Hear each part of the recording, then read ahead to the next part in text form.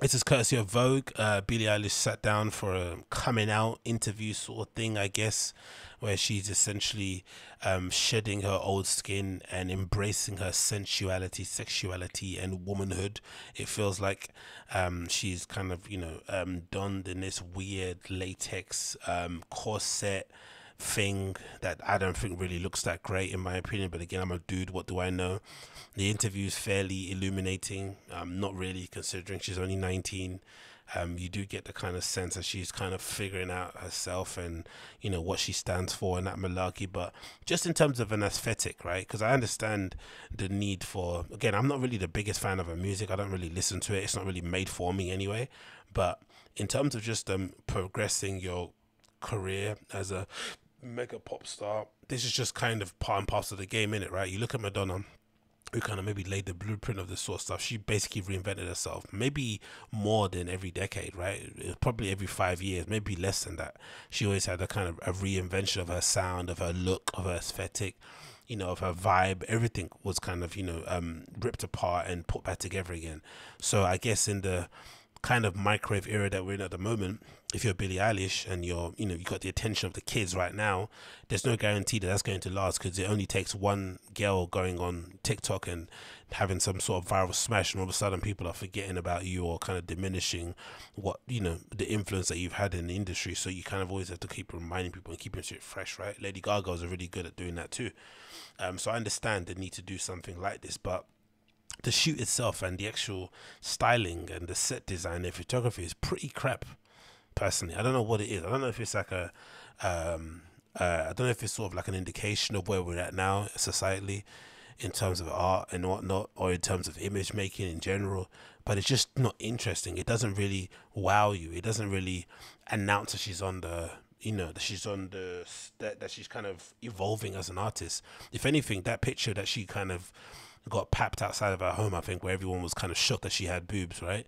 Because I guess she keeps wearing really baggy clothes, so no one had an idea what she actually looked like. And then I guess in a documentary or something interview, she's basically said that, hey, I never really felt that comfortable with people kind of Google, kind of eyeing up my body in that way.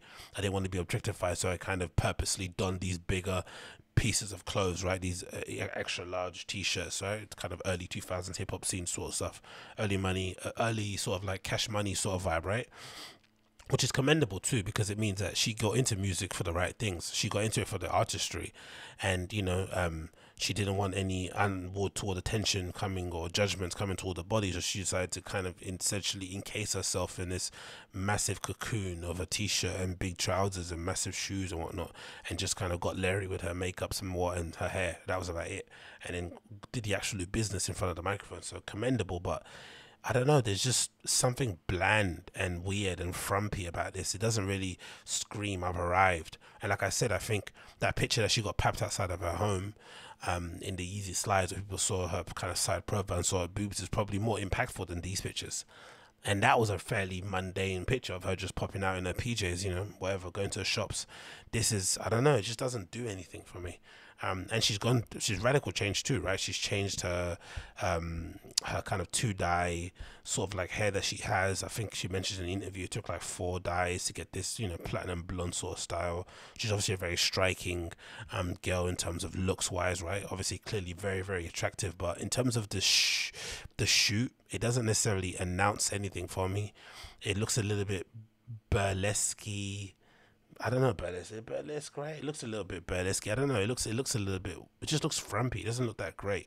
Maybe this picture on the cover is fairly decent, but still, the corset. Considering you're going to arrive somewhere and you're still kind of entombed, I guess she mentions in the interview a little bit where she's like, I know people are going to be upset that I'm wearing a corset, so I'm not really showing skin, and she's obviously battling this sort of like, oh, I'm not really a body positivity person. Yeah, because I think that's probably what she's at. The problem, the kind of clash here is that because she was wearing baggy t-shirts and big trousers and trainers and shit, people just immediately assumed that she was body positive. But she's not fat, is she, right? She might be a little bit big boned in terms of she's got like a frame on her, right? But she's not a fat girl.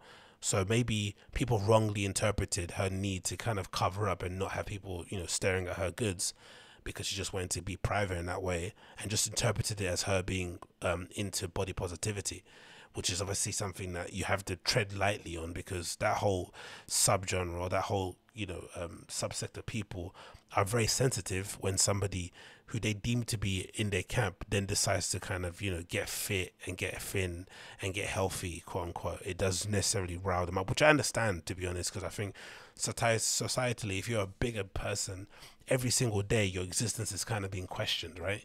Your right to basically breathe and to enjoy yourself and to whatever it may be, it's just always getting questioned. So when if I have somebody of a higher profile representing you, it can kind of feel quite empowering. And then when they suddenly decide to jump ship and do what everyone else is doing and just live a skinnier life, quote unquote, it can really get you angry. I think it's the same thing that happens to vegans. You see them a lot on YouTube. There's vegan YouTubers who will make a video about, oh my god, I was suffering, I had this breakout, I had a headache and I had to eat meat and da da da da da. Vegans get so angry with that sort of stuff because leading that kind of lifestyle, plant-based lifestyle, raw lifestyle, is not for the faint-hearted, but it's also something that they feel very deeply about in terms of how they view the world. And when you kind of go against it, you're essentially going against their whole reality. It just doesn't really bode too well. But again, the cover's fairly decent, but I think the rest of the pictures are just a little bit meh. And I'm also curious as to whether or not this actually means it's going to lead to actually interesting music. Not interesting, no, I take that back, because some people think it's interesting. Whether it's going to lead to actually an evolution in her sound, let's say. I don't know if that's actually the case. Maybe it does, because even the shoes aren't that great. Like here, the heels, what are these things? They just look terrible, innit? I don't know, it just looks really bad. Maybe it's just me. I just don't think it looks that interesting. And again, she looks really awkward in this stuff. Maybe it's just because it's legitimately might be her first time wearing this sort of stuff and posing in front of camera. This sort of like lace lingerie sort of corset thing. It can be very awkward to do these shoots well, but it just doesn't look that great, personally, in my opinion. I don't know, maybe I'm just kind of reading too much into it. And again, this thing with the coat, like, it could have done with just maybe having the tights on and maybe taking off that corset and maybe having a top on just to kind of expose the midsection a bit, show a bit more skin. She's got this great tattoo here, which obviously none of us have ever seen because she's fairly covered up. But I don't know, it's just a bit bland. Maybe it's just me, it's just a bit bland. Again, maybe it's it'll take a couple of these shoots for her to get comfortable in her own skin and to kind of decide what she wants to do. And who knows, this might just be a little shoot. It might not even be an answer. It might not be an evolution of looks. She might just decide to go right back to normal. But there is something about this new age of pop stars, like her, Dua Lipa and stuff. Like, maybe not her. Yeah, Dua Lipa is a good example. Like, music is fairly decent, but personality-wise, like, they're just like, they got the personality of a cardboard box, isn't it? Like, there's nothing behind it. It just feels a little bit empty. That's why sometimes when they try and do the whole bad girl thing, it's just a bit cringe. At least with Miley Cyrus, you get the talent, you get the singing voice, and you get a genuine personality, whether you like it or not, right? I'm sure a lot of people in hip hop don't really like her, her comments on twerking and all that stuff after she, dipped in, got a bit of hip hop money and then dipped out again. But at least she has something, some je ne sais quoi, do you know what I mean?